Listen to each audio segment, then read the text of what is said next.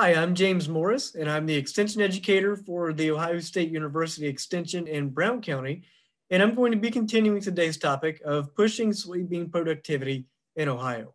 I'm going to go through a research plot that we did with the producer in Brown County in 2020, and hopefully that can provide you, of course, with some information about what we learned, but and most importantly, help you make some decisions for this upcoming year, and especially as it relates to foliar fertilizer applications on soybeans. So you got to see a little preview of the field that we were working with. And just to give you an idea, it's just an 8-acre sub portion of a much larger field. But now as you look at the map here, this is looking at our soil types. And we were really dealing with only two predominant soil types in this part of the field, and both were a silt loam. And we typically deal with these two types of silt loams here in Brown County, and this is a Claremont silt loam and a Westboro Schaefer silt loam. And you can also check by this next map that our plot layout, we really had both types of soil represented in our study. Now, we also had 2 treatments, but we had 3 replications of each of those treatments. Now, of course, the first treatment was our check or our control, where we had no foliar fertilizer applied at all. And then we also had 3 replications of those rows with 2 quarts per acre of a foliar fertilizer applied. And the analysis on that foliar fertilizer was actually 846 for our nitrogen, phosphorus, and potassium. And then we had 0.1 for our boron, and then 0.2 for copper, 1 manganese, and also 1 zinc. So we had some micros along with some of our macronutrients as well mixed in with this application. So now that we've had a chance to take a look at the layout of this field, let's talk a little bit more about some of the work that went into it throughout the summer. And of course, we'll get to the results as well. But first, let's talk about the beginning. We really didn't get a chance to plant this when we anticipated. So it was planned a little bit later in the year. The spring just didn't allow us to get out there. And, you know, we were very upfront with the producer at the beginning. We said, hey, this is just a very small 8-acre patch of your crops. Let's just focus on getting your stuff done first. We'll get to ours when we get to it. And we did get to it, but it was later on June 15th of 2020 was our official plant date. So as you all know, as we get later into the year, of course, maybe we didn't plant till June, so our soybeans are getting a late start, but Mother Nature doesn't wait. So the weeds were still coming on pretty strong. And that was the kind of the downside here is we were really wanting to, as the producer was wanting to apply this with the herbicide at the same time. So we're only making one less pass across the field. And in order to do that, we really had to step up the time that we were going to be putting this foliar fertilizer on. So within just a little less than a month, we were back out there making the foliar fertilizer and the herbicide application as well. Now the herbicide was applied to all of the rows, but we did shut off, as we mentioned, the control versus the treated areas. So with this setback, it had us making this foliar fertilizer application a little earlier than we wanted to. But in order to make sure we had an effective weed control program, that was the decision we had to make for what was best for the producer. And for that part of it, for the weed control portion, it did pay off, and we did see a pretty clean field and did not have any yield effect in that matter for the plot. Now, as far as the yield results go, we'll get to that in just a minute.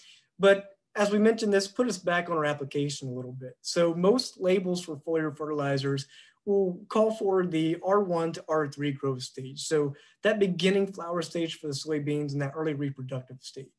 We made this application actually about the V5, V6. So we were just a little before that reproductive stage, and flowering had not initiated yet.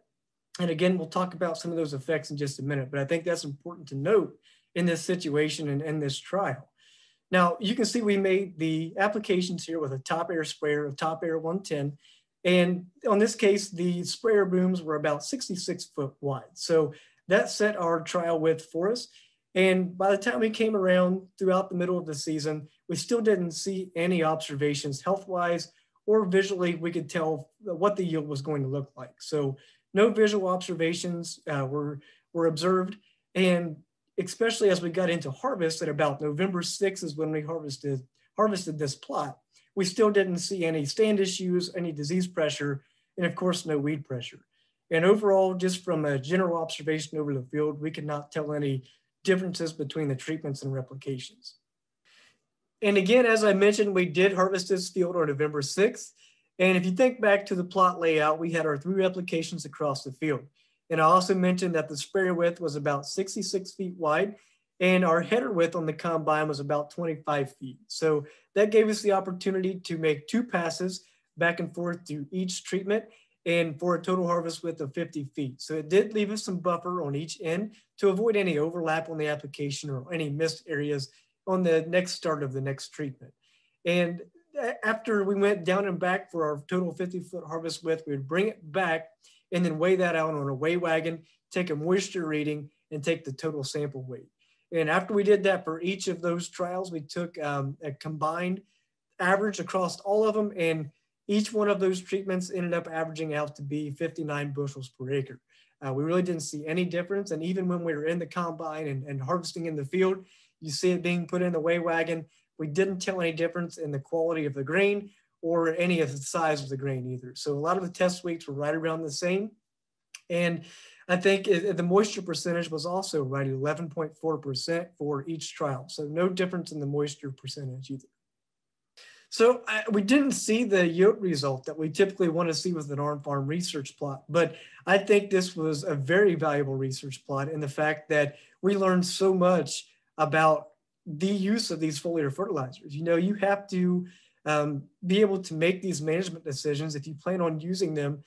What do you anticipate spring to look like? I know that's always a great question, but maybe don't ask that about the weather, ask that about yourself. What does your spring look like? Did you pick up more acreage this year, or do you have the employees on hand to be able to make these decisions? Okay, this foliar fertilizer needs to be applied on this recommended label growth stage. How difficult, you have to be honest with yourself, how difficult do you think it's going to be to make that application within that window? You know, our windows for the springs lately have been tighter than ever before, it seems. So make sure that you plan accordingly if you plan to use these in a system. Because in this situation, we didn't see that yield benefit. So in the long term, or in the situation throughout the year, it negatively affected this producer's profitability. Now, luckily for this producer, it wasn't a whole lot, but if you spread that over a large amount of acreage and you can't make that deadline of when you want to make this application, it can be difficult. So it's just something to think about as you are debating whether or not you want to use a foliar fertilizer. You can look back at previous years that we have done e-fields research, and we have still yet to see a large difference in yield, but it even becomes. Now that pretty much summarizes the research plot here we did in Brown County last year. Now, as I mentioned in the beginning, hopefully from today, you're able to walk away with some management decisions, or hopefully some information that will help you make these management decisions heading into the 2021 growing season. Now, while this information is not going to be the best for you to use to determine if it's going to have a yield benefit or not, I think this is a really good opportunity to think about if you're going to have the time to make these types of applications. You know, for time for you to sit down and plan, what does your upcoming year look like? How thin are you spread?